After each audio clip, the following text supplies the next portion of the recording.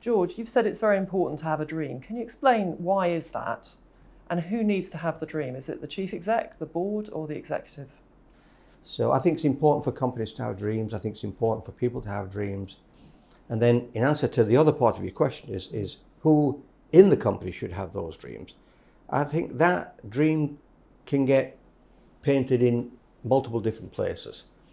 So if you have a wonderfully inspirational CEO, that person might be the originator of the dream. But I think once you can get a leadership team in a company sharing that dream, then they may have slightly different variants on the theme.